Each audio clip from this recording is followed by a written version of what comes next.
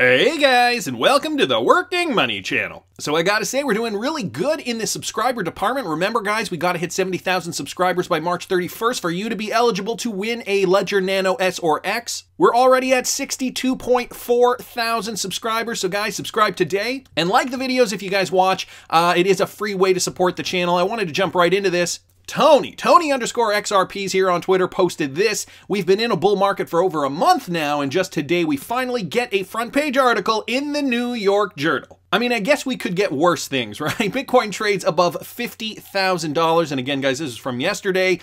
In a first, cryptocurrency closes below high, up 68% for year with $909 billion in total circulation. So in my opinion, this kind of news, this kind of coverage is going to start what you and I like to call FOMO, and I'm talking about real FOMO. You thought the FOMO was already kicked in? Let's bring this back to the bull run of 2017. Now guys, the same thing happened here. We are currently seeing this trend gradually move up, move up, move up. And then there was a point in and around November, September, October, November. That's when Bitcoin went parabolic, okay? This last leg here, okay, after kind of chugging away, right? We could see Bitcoin chugging away, correcting, and then vroom. You can see how that shift just kind of happened, and you can see the trend went almost vertical. Okay, it was things like this, these types of catalysts that caused this Bitcoin rally to really go parabolic. That's when more retail money came in. That's when you would hear people say, oh, my grandmother just bought Bitcoin. This is how early we're into this game, guys. And so there still are gains to be had. Right now, Bitcoin trading just under its all-time high at about 51,200. Let me put it here on the hourly. You guys can see we have been coming down just a little bit. 52,500 was the high, or 600, and now coming right back down here. So not correcting too much. Let's bring up the XRP chart. XRP still following the Bitcoin trend, and it is correcting as well, down to about 53 cents.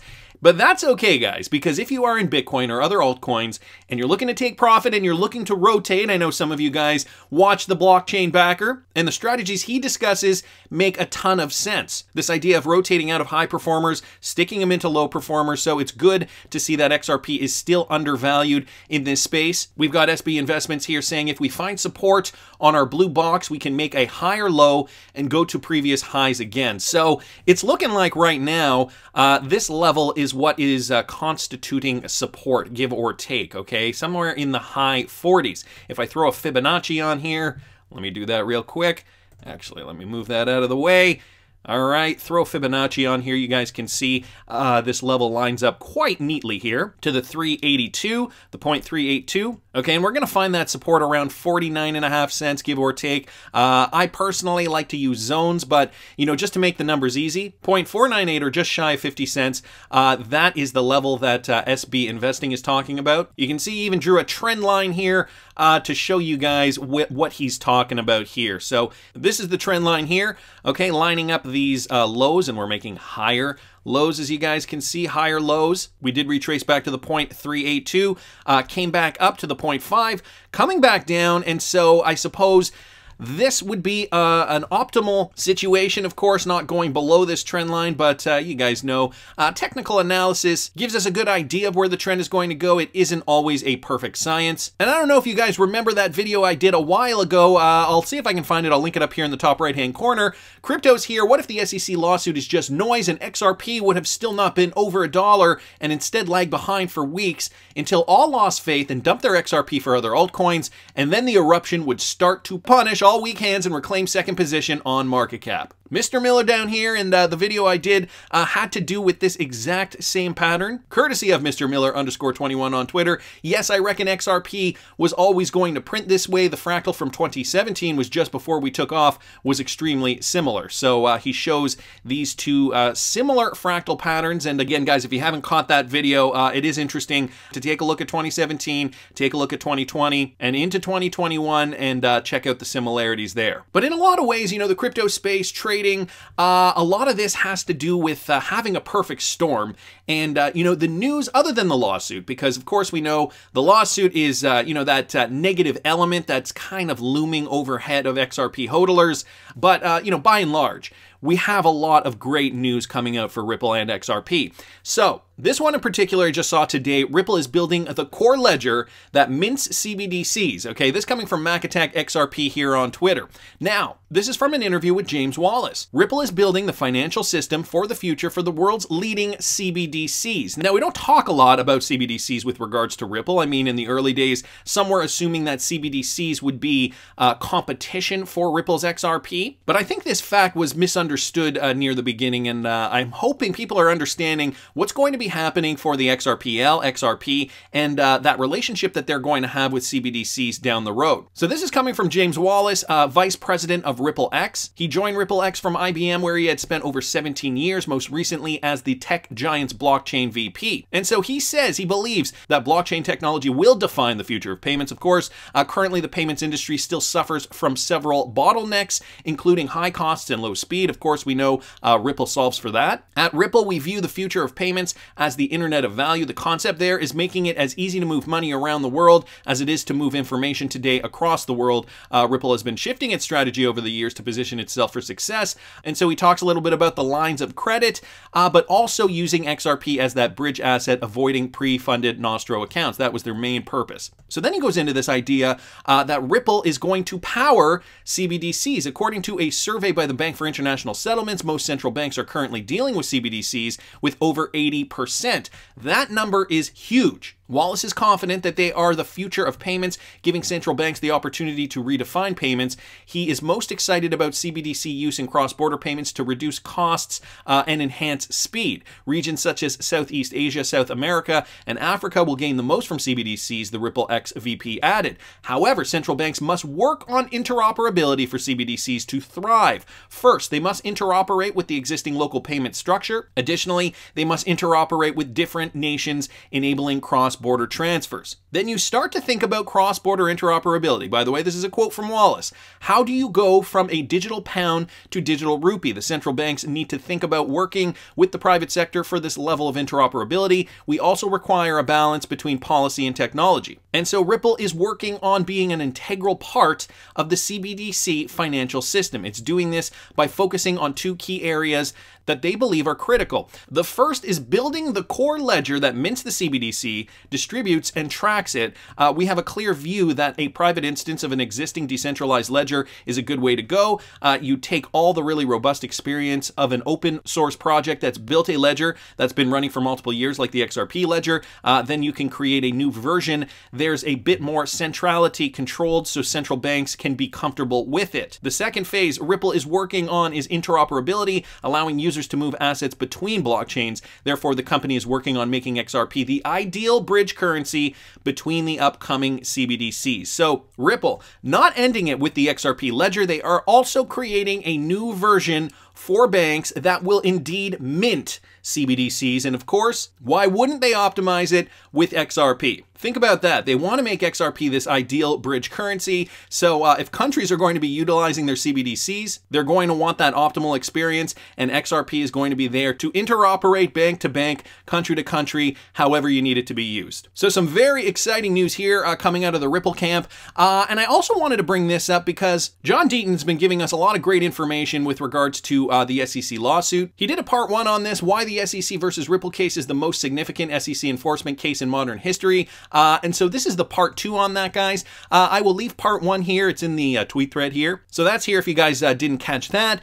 But I wanted to bring this to your attention because I think it's important with what's going on today with this latest news with regards to this CBDCs and Ripple. John Deaton says, I left off on part 1 by asking you which company has been actively and publicly attempting to replace SWIFT banking system for the last 5 years. Of course, the answer is Ripple. Brad Garlinghouse has publicly stated that everything Ripple does moves them closer to that goal. CBDCs and the development of stablecoins are inextricably intertwined with Ripple's mission to replace the SWIFT payment system. In part 1, I mentioned how Singapore's largest bank, DBS, stated that XRP is faster and cheaper than SWIFT. But what about the development of CBDCs? How does the XRPL play into that scenario? In fact, Ripple announced that it intends to leverage its payments platform on the XRPL for delivery of CBDCs. Garlinghouse publicly stated that central banks are looking to issue CBDCs on the XRPL. Garlinghouse also publicly stated XRP could be a key crypto asset in the digital dollar revolution. Ripple presented a plan to host CBDCs together with the XRP token. And so as we know, there has been an update to that,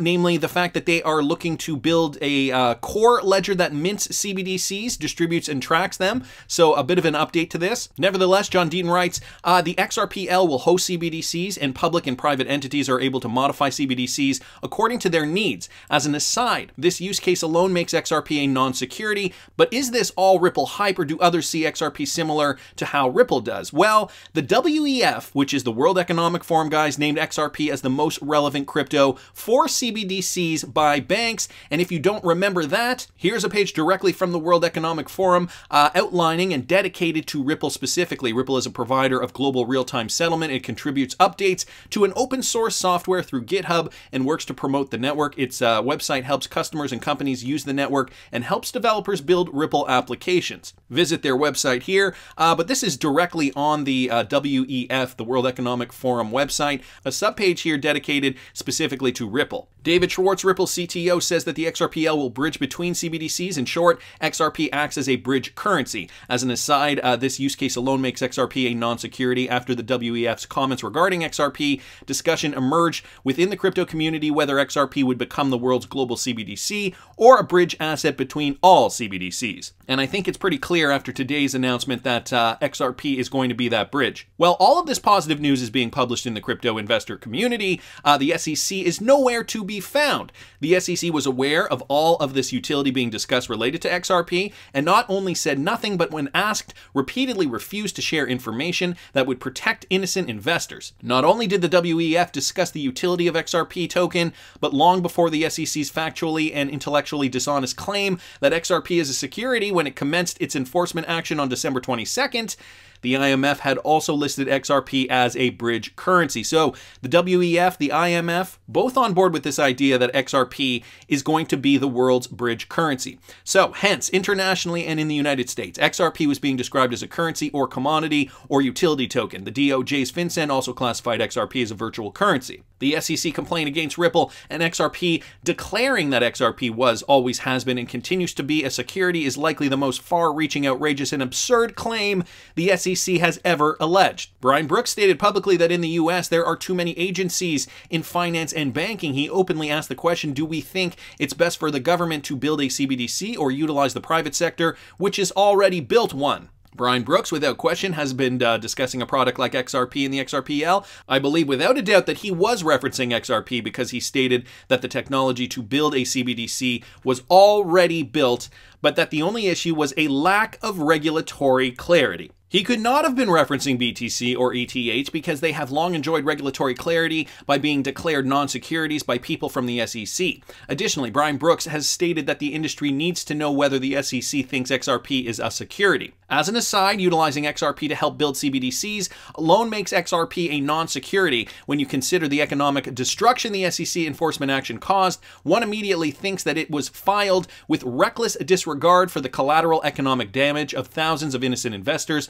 with absolutely no connection to Ripple, Brad, or Chris. Once you consider all the facts coupled with the fact that Clayton was warned by former SEC Chief Joseph Grunfest, who pleaded with Clayton not to file the action due to unprecedented multi-billion-dollar losses of innocent investors, immediate thoughts of criminality come to mind. As a former federal prosecutor, I find it criminal that Clayton Heron-Lee and the former SEC enforcement director, what they have done to innocent investors with no connection to Ripple, including many that have never even heard of Ripple. As I previously tweeted, if the SEC is successful in classifying today's XRP as a security, then basically all crypto is in danger of being classified a security. Arguably, digital currencies, DeFi, and CBDCs have been the most talked about area of finance during the last several years. Exploding this due to the global pandemic, Bitcoin and cryptocurrencies have generated more publicity and dialogue than any other financial topics and or instruments in the world. Bitcoin's dominance in the digital asset space demands its own thread. But needless to say, the digitization of money and currency is the most talked about financial topic of our time. Many experts have stated that digital currency is only the beginning. NFTs are huge, the tokenization of all assets assets is coming. Platforms like Robinhood, Square, and Uphold allow for fractional shares in stocks, metals, and commodities. Professional athletes may create a tradable digital asset relating to their career. So then he goes on into several different examples here, including Uphold. Green initiatives, guys, I'm going to skip over that part, but I will leave this tweet in the description if you want to read further. He gives a nice little anecdote about his daughters, saying how they are environmentally friendly and trying to teach their old man to also save the planet. So he finishes this off by saying JP Terrio and the AOC are on board. The point is that the digitization of all assets is here, but the government is lost. XRP has been the third largest crypto asset, and it's under attack. SEC versus Ripple is now the most significant enforcement case in history. And you know, you and I have just been caught up in the middle of this, but this is significant considering what the outcome could mean for the future of finance. And I keep saying it on this channel, Ripple and XRP are going to be at the center. They already are in many regions of the world. Value is already being traded on the XRPL. Finally, just wanted to finish this off with WKAHNEMAN's tweet here. Just tweeting out this article here with regards to MasterCard and Island Pay launching the Sand Dollar, a CBDC card. And even he writes down here, not directly XRP related, though Bob Way did speak of a competitive effect of the CBDC. Commercial use of CBDCs seem significant. So more talk of CBDCs, of course, the World Economic Forum, understanding the importance of Ripple. John Deaton's part 2 to this tweet thread, giving us more reason to believe that XRP should be deemed a currency. And we're still kind of questioning why the SEC would do this. But I think ultimately there is too much mounting pressure for the United States to really prevent this financial inclusion and financial advancements in this modern era. Ripple and XRP are there. It's not stopping them from continuing what they had already set out to do. Not only that, they are now building a core ledger that will be minting CBDCs. So all this is looking quite positive to me, but I want to hear what you guys think. Please subscribe to the channel, guys. We got to hit 70,000 by March 31st. You could be eligible for a Ledger Nano S or X. Like the video if you like the content I'm providing. I always love hearing your comments. See you in the next one, guys.